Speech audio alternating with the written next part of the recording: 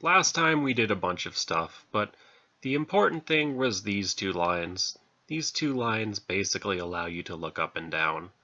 Okay, right, so at notthefuture.com/howtocode/3dy, we got this. I went and tried to fix the issues I'm having here with polygons not appearing in the right order, the hidden objects problem. And the other one is when you look down, things start disappearing. Like if you're too close to it, things disappear. So if you want to go to the source code, right-clicking doesn't actually work here, so you have to press Control-U, and then that brings us to the source code where we can copy it. So one thing I realized is that what I'm using to sort the order to draw the polygons in is the average translated z-value, as I call it, which is kind of the distance to the polygon, but it takes direction into account. So this is a different value than this. If you're looking straight on, it's a different value than looking to the side. And that's not good, because what order the polygons are drawn in really shouldn't make a difference depending on what direction you're looking in. So instead of using the translated z-value, we're just going to find the absolute distance to the polygon. So let me run through the differences here. So first off, I guess I'm putting the player's position into an indexable value, right? And that's the same thing here. We're just putting them into indexable positions so that way it makes doing for loops easier. And then we're to have a new function here, find quadrilateral midpoint, right? So we give it all the points of the quadrilateral, and it just finds the midpoint of those. And I'll go look at that function in a second. I think midpoint here is the center point of the quadrilateral, just because I need some point of the quadrilateral to reference where it's being drawn from. And the reason for this whole quad midpoint is because it makes more sense to draw it from the midpoint than any one of the corners. Same as the logic before as having an average TZ. And then we're finding the distance between the points, right? Between the player and the center point of the quadrilateral.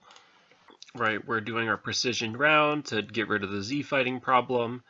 And then down here, when we go to dist to mid, right, we're using dist to mid instead of average TZ.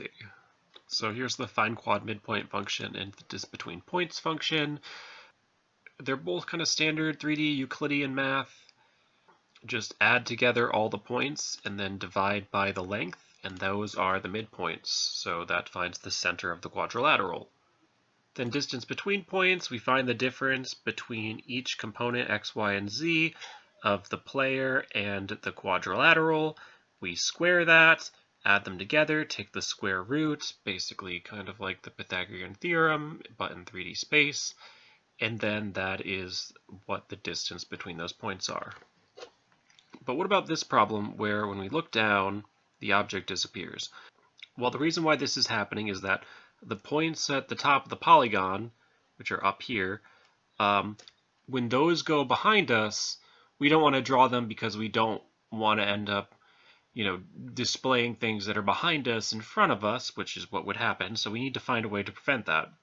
So I was saying, okay, well, why not just don't draw it if any of the points of the polygon are behind you?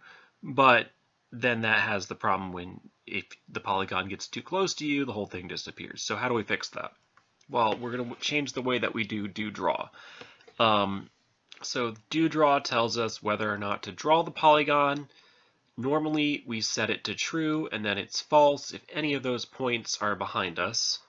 But instead now do draw is false, and we change this from an and to an or down here, which means that if all of the points are behind us, then don't draw it. Otherwise, right, if any single one of them is in front of us, draw it. But then, of course, even with this, we're still going to be drawing things that are behind us. So how do we fix that? Well, here's our screen. Let's imagine that we have one of these objects real up close like this. So the problem is that we can't just delete the things that are off screen, but we need where their points would be theoretically because we want the lines to be right, but we don't want to actually draw them. There's probably a better fix to this for now, but essentially what we're going to do is if the points go like way off screen, we just expand them like a lot. And so the whole thing sort of distorts off screen way past where you would even be able to see them. What? Okay, let's just look at the code I wrote.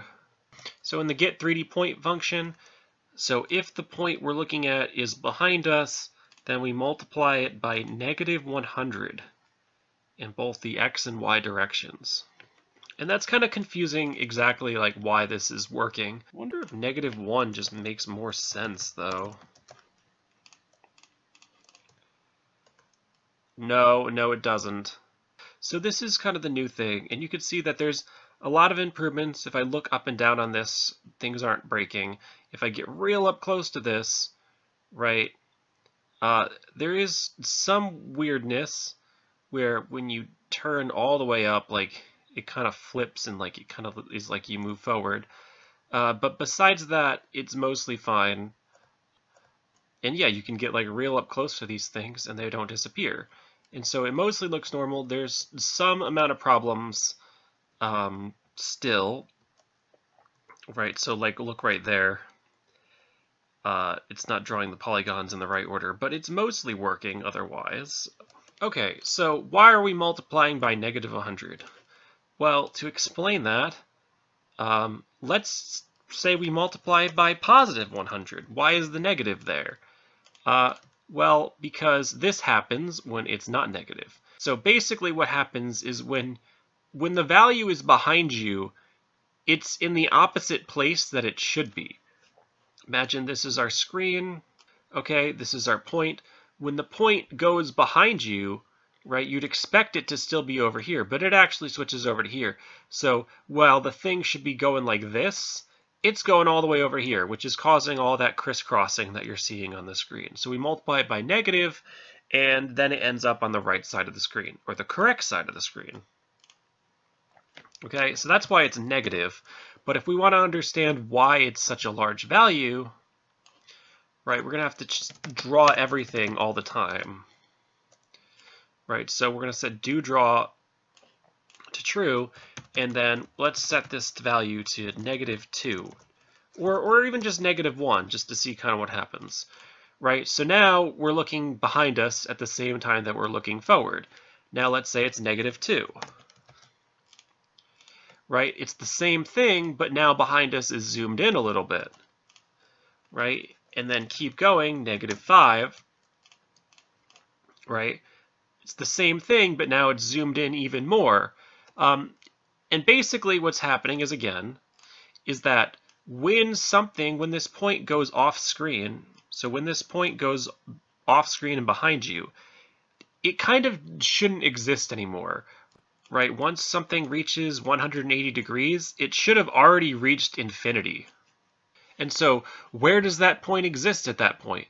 It should be, I don't know where it should be. That's the thing, right? It shouldn't be on the left side. It shouldn't be anywhere in actual space. So, you know, you just want to multiply it by a large scalar. And I found that -100 seems to work.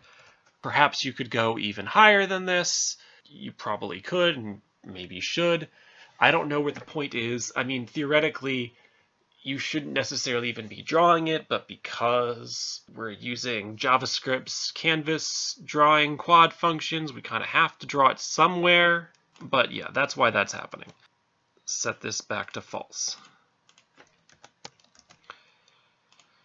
Right, and so that way you don't actually draw something, because what would basically happen is that if that was set to true and something was at infinity, if this thing is directly behind you and you look back, you would see that color, right? And I can actually show that. Hold on, let me set this back to true. Right, so if I go up to this thing and I walk through it, the whole screen's going to turn blue, right? Because what's directly behind me at that point is that pillar, right? But since every single point is behind us, we know that we shouldn't be seeing that, which is why we only do it when everything is behind you. I hope that explanation makes sense. But now those are some improvements, but we want to make it so that the objects are actually appearing in the right order. It's going to be kind of impossible to do it for polygons unless it's on a pixel by pixel basis. And if we do it on a pixel by pixel basis, we kind of have to change the way that we're drawing to the screen. So that's what we're going to have to do in our paint screen function. We're going to drop in these two lines in a new function called setPixel, which we're going to be messing with in a second. But just to quickly explain this, basically, we want to draw our own image to the screen. We want to put our own bitmap that we create and put it on the screen, our own picture. And so the way that we do that is we create image data from the canvas's width and height, and we put it into an array called image data. Right? We use the setPixel to set all the pixels in the way that we want them, and then at the end, we put the image data back onto the screen. Right, and so how does setPixel work? Well, okay, so you give it the image data array, you give it an X position and a Y position for the pixel, you give it its red, green, blue, and alpha values for the color of the pixel, and based on those, it just puts those in the array, and it just changes the value within our image data array. So it's quite simple. And so rather than having our render quads draw everything to the screen, we're going to have to do this all manually. But we're going to have to probably gut some other things first too. Okay, before continuing on, I just want to let you know that what I'm about to do doesn't work. Or at least it would work if I could take advantage of GPU, but I can't really do that in the way that I want to. And running a 3D engine entirely on CPU causes the frame rate to go crashing down. But I want to explain that what I was doing in the last video is something called the painter's algorithm. You take all your polygons, you figure out how far away they are, and you draw them from farthest to nearest. Now I was talking about z-buffering, which is pretty similar, except it's on a per pixel basis, which is what I'm going to be trying to start to implement. I don't even get there. I get to the point where I'm filling the polygons myself, and I realize that doing that on all the polygons I want to draw is just way too slow and way too taxing on CPU. So we know this corner, this corner, this corner, this corner in terms of where they are in 3D space, because that's initially what we knew when we projected them onto the screen. But we don't know, say, right here, we don't know where this is in 3D space. We only know where it is in 2D space. And we need to know where it is in 3D space so that way we can have an appropriate value for the distance to it. So on the right here, imagine this circle is the player. These yellow lines are our lines of sight. This black line right here is the screen. And over here, this black line is our polygon that we're trying to draw. Since this is from the top down, the left corner goes to here, the right corner goes to here, but a spot that would be in the middle, right, would be here. So I thought to myself, okay, well, let's just write this as an equation of a plane, and let's get this point and this point, and then draw the line from it, and have that be the equation of a line, and then do some like math to figure out how these points intersect. Finding the intersection of a line and a plane, we need our line in parametric equation form, and we need the plane in this other form. So then I do all this math here where I find the cross product of some vectors. Then you gotta like know how cross product works, and then for the line you gotta put in its parametric form. And you know, I take notes, and these are my notes. This is all the math that's involved for just finding this point. And considering that we have to do this for every single point on the screen, there's 2 million of these, I don't think this is gonna fly. This is gonna be way too slow. So instead I'm gonna try, I guess, a really naive approach. But first let's modify the way that we're drawing things.